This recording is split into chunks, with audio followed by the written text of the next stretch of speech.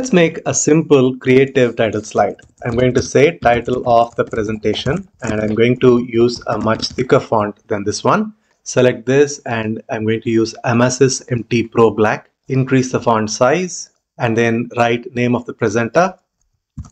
Choose another font, increase the size, make sure that they both are aligned to the right, and then add a small rectangle just to cover the title like so. Go to shape fill and use a light gray color, shape outline, no outline, right click, send this to back, and then the title needs to be in a simple white font color.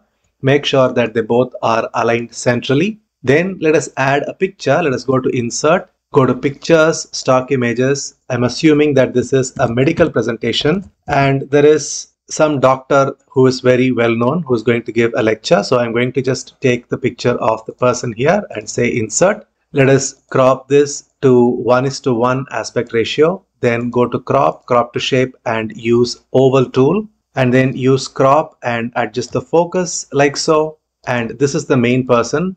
And we are going to keep the focus on this person. So let us keep this to the one side. And to add focus to the person, I'm going to add a small little animation that keeps going on over and over. So let us go to home, go to shapes, and from basic shapes, pick up this one called as diamond. Draw a large diamond like so. Shape fill, no fill, shape outline, a light gray color.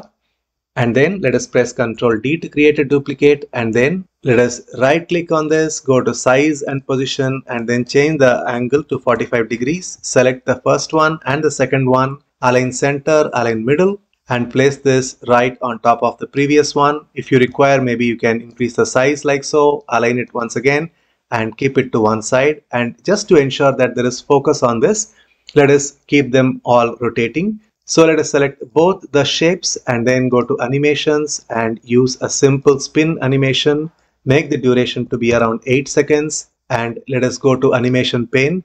Both of them happen simultaneously. Let us select the second one, go to effect options and say counterclockwise. So one goes clockwise, other one goes counterclockwise. Select both of them, click on the drop down menu, go to effect options, go to timing and say repeat until end of slide and say OK. And then when I go to slideshow, on a click, you can see that there is a small animation that keeps drawing the viewer's attention to the main speaker of the day. And you can leave this on the screen till the audience gather. For more tutorials, come to Presentation Process YouTube channel.